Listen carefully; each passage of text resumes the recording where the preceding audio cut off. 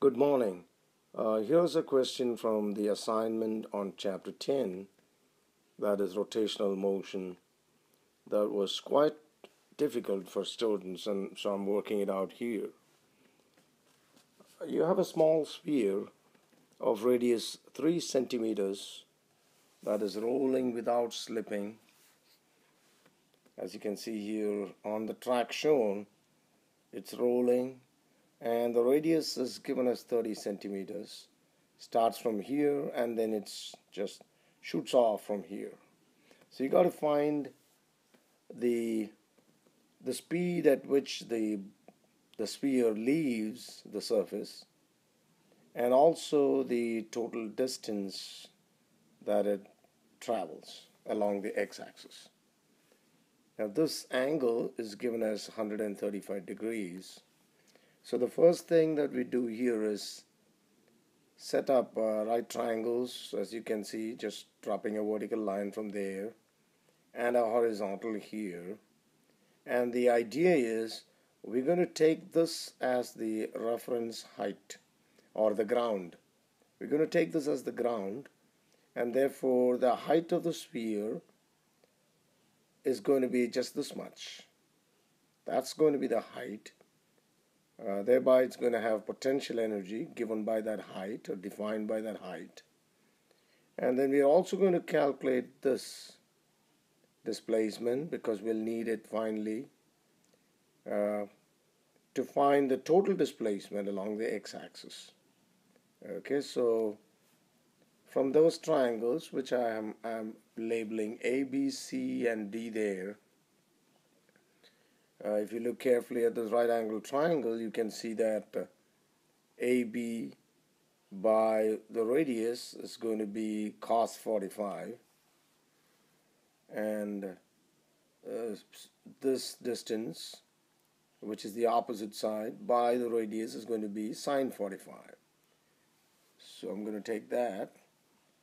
So that gives me AB as 0.19 meter.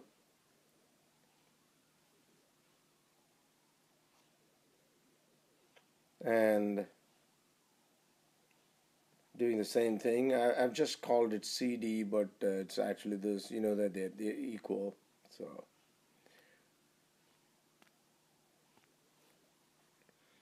So you get AB and CD, and then use the conservation of energy, where potential energy mgh at the top becomes the kinetic energy of rotation plus the kinetic energy of translation.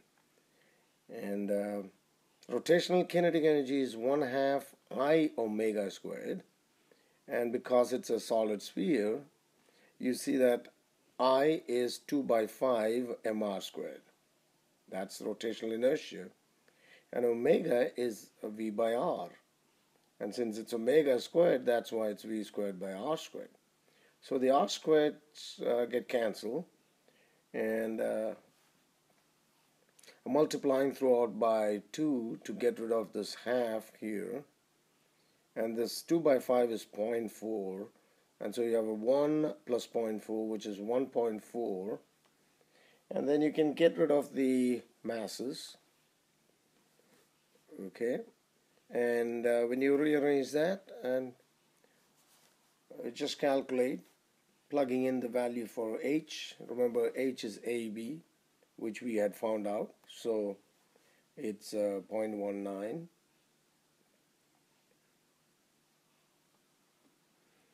And when you take the square root of that, you get it as 1.63 meter per second. That is the speed. Okay. Now to find the distance, we got to resolve the speed, or velocity rather, into two components. So you have 1.6 there. This is going to be 1.6 cos 45, and this is 1.6 sine 45. And to find the time it takes, first we're going to use the vertical component, that is 1.6 sine 45. We know that the height is going to be this much, which we've already found. Rather, you can find it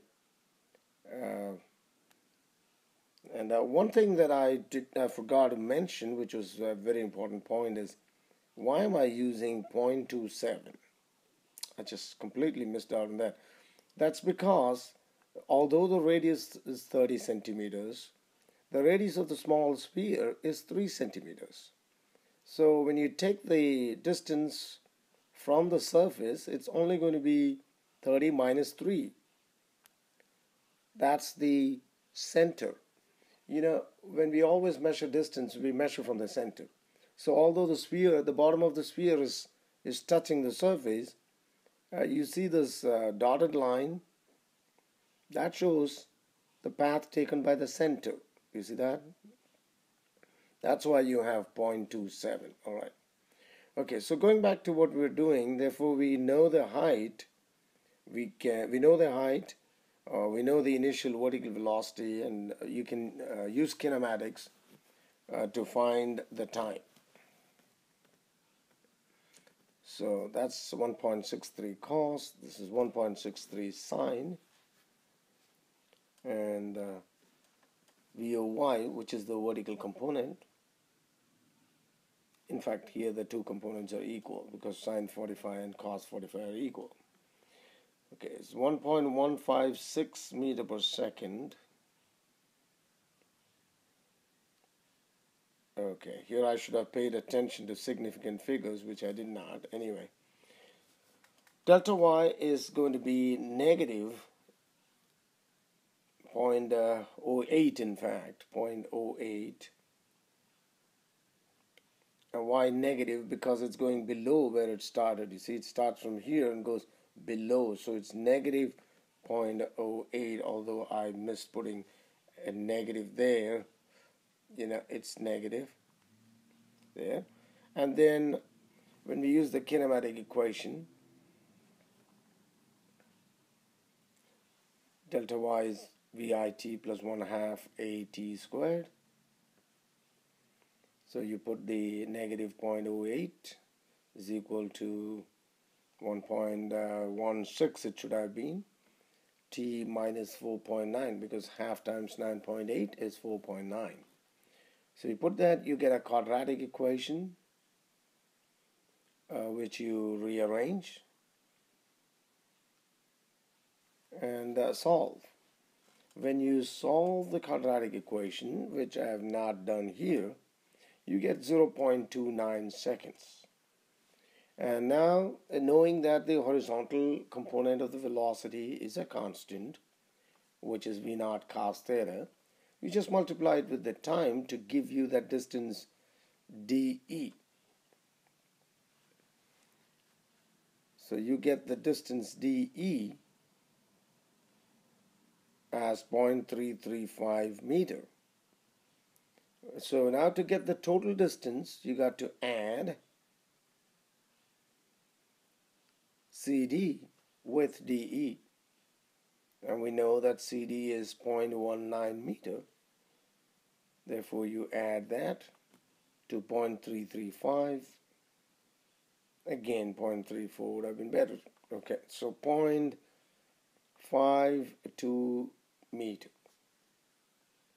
So that is the total distance that you get. Just consider this. Look at this. I've added the distances because they're asking you to find the total distance.